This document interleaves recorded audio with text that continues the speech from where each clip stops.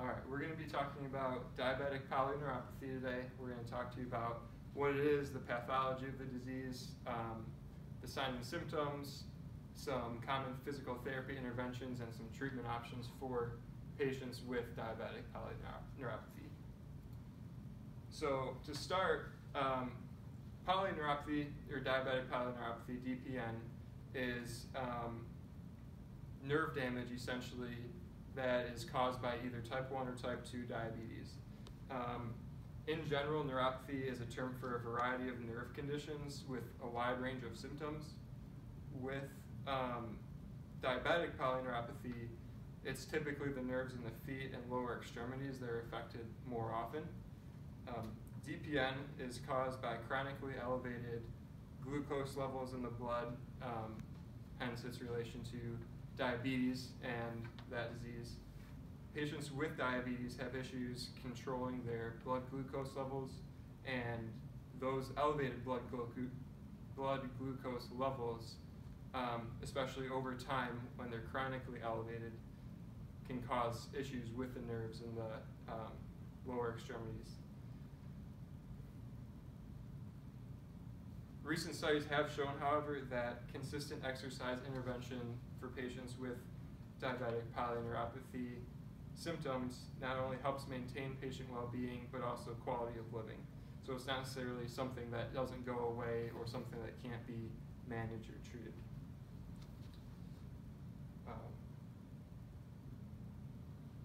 The pathology of this diagnosis stems from the elevated levels of glucose in the blood, like I talked about before, that negatively affects the nerves and the blood vessels. The exact cause of the way that the nerves are damaged isn't known for sure, but there's a few different theories on what could lead to that. One is the blood glucose levels being elevated, and that chronic elevation of the glucose in the blood causes an autoimmune response, which causes inflammation in the nerves, and that inflammation is what leads to that tingling kind of pain sensation in the toes and fingers and lower extremities. Blood glucose, or glucose in the blood, also interferes with the nerve's ability to send signals back to the brain. So even if it's not necessarily just affecting the feeling and the sensation in the toes, it can also be blocking the nerves trying to send signals back to the brain. The third way that it could be, or the third way that DPN could be caused is from the glucose damaging the blood vessels in the toes and lower extremities. Obviously, we want as much blood to be delivered to the feet as possible, and so if the blood vessels are being damaged, even just little by little over time, that starts to add up and can really cause an effect on the tissue in that area. So that's the third way. So like I talked about before, both upper and lower extremities are affected, usually distally and moves proximally as time goes by. So you're going to start, typically patients will start with that neuropathy in their toes, and it'll kind of work its way back up through the feet, and if it gets bad enough, up more through the lower extremity and the legs. Like I also talked about before, it affects the nerves and the blood vessels. Just like with diabetes, since that's obviously the main cause of this, is if the diabetes itself isn't managed, then the neuropathy is going to get worse. But if the diabetes is managed well, then we can stop the progression of the neuropathy and even sometimes decrease it. Typically, also because of the nature of diabetes, there's a lot of different systems affected. It's not just the nervous system or the blood vessels that are affected. So 50% of people with DPN experience symptoms, but the other half are asymptomatic, or they only experience some numbness. So the symptoms vary according to which fiber is involved. So we have the small fibers, we have the large fibers. So the most common early symptoms are brought on by the small fibers, and these include the pain and the diaesthesias, which is a burning sensation. So characteristically, this pain is tingling, burning, or it is shooting, like an electric shock, and it gets worse at night. This neuropathic pain is usually accompanied by exaggerated response to a painful stimuli, which can lead to interference with the different daily activities. The involvement of large fibers causes distressing numbness, tingling without pain, and a loss of protective sensation. This loss of protective sensation is a large indicator of the presence of DPN and is also a risk factor for a diabetic foot ulceration because you don't have that cognitive initiative to protect your lower extremities, and you can get ulcerations on your feet. So then other signs and symptoms include a sensory loss, ataxia, which is proprioceptive loss, and repetitive injuries due to that neuropathic degeneration. So the most common form of diabetic polyneuropathy is sensory motor, which leaves deficits in the distal sensory areas, like Luke said. So it starts in your toes and it goes towards your feet and then up. So there's loss of perception of vibration and light touch with the large fibers, and then loss of temperature and pinprick, which are shown in these pictures, by the small fibers. So can also be paresis of the small muscles in your feet, which can lead to ankle weakness.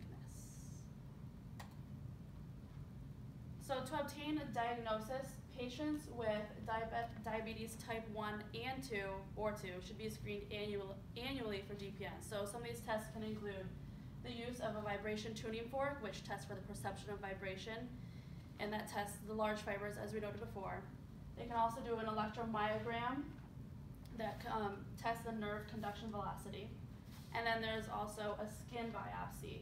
So this top picture shows a normal amount of nerve fibers that are in the skin, and then this bottom picture shows an abnormal amount where there is a decreased number of nerve fibers towards the top of the skin.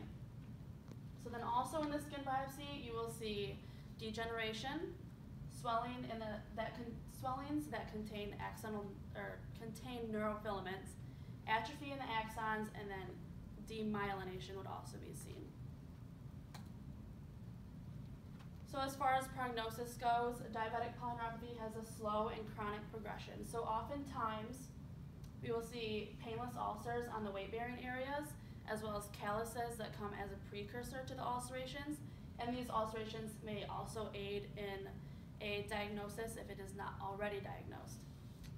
And the disease cannot be completely reversed, but there are medications and drugs that are available which can lessen the effects. So, but as this pain lessens, the patient will experience insensitive feet, but it will also be painless for them. So that's when you need to definitely watch out for the ulcers on their lower extremities.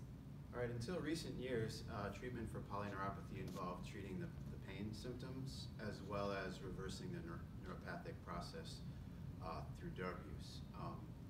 Though there really aren't any drugs that will repair dying nerve tracts, most have been geared toward relieving pain symptoms of neuropathy.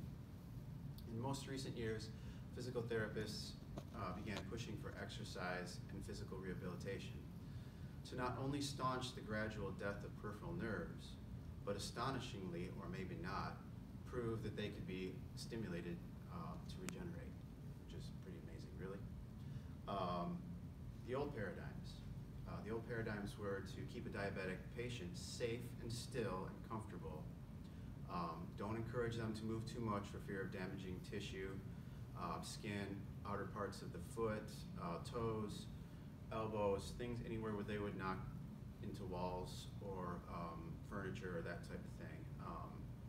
Extremities, fingers, for instance, cooking. Sometimes maybe if you're somebody who likes to use your fingers while cooking by a stove, you might get burned and not even realize it.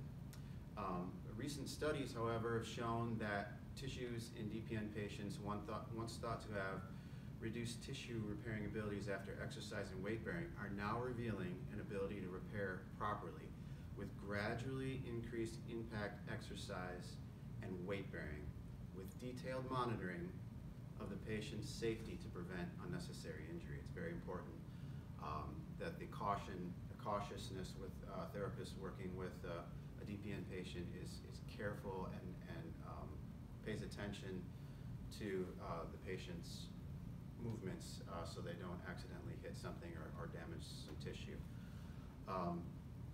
Physical therapists found that the tissues they were trying to protect actually show marked improvement through weight-bearing exercise and reasonable overload of physical stress. Once again, use it or lose it rings true, proving the human body was not only designed for movement, but also was designed with movement to keep it going and keep it thriving and surviving. The body wants to maintain homeostasis. Movement, exercise, it could be said, is not merely good for the body, but is essential to survival. With the load-bearing exercising, PTs found that the tissues of a diabetic's body become more able to handle the stress from exercise as they exercise. So it's cumulative. They get a little tougher, the tissues get a little tougher, and they can take more the more they do it. Furthermore, exercise and endurance training prevent the onset and reduce of the progression of DPN, which is kind of really, really cool. Important exercises in studies which seem to have the most effect were those based on balance and strengthening of the motor and sensory symptoms. Working on balance and motor strengthening helps prevent the symptoms. Balance can be challenging for diabetics to do, the loss of sensory, especially in the lower extremities. Imagine yourself walking on stilts 2 feet high. You can't feel the distal 2 feet that rest on the ground, and yet you need to be able to sense where you place your feet while keeping your center of gravity in stable position. It's kind of a challenge. It needs to be mentioned that working with neuropathy patients definitely requires caution. Delivering good education on self-care and keeping an eye on the patient's vital signs, as well as to make sure their feet, and depending on the activity, their hands are well protected with shoes and possibly even gloves during exercise. Thanks for watching our presentation.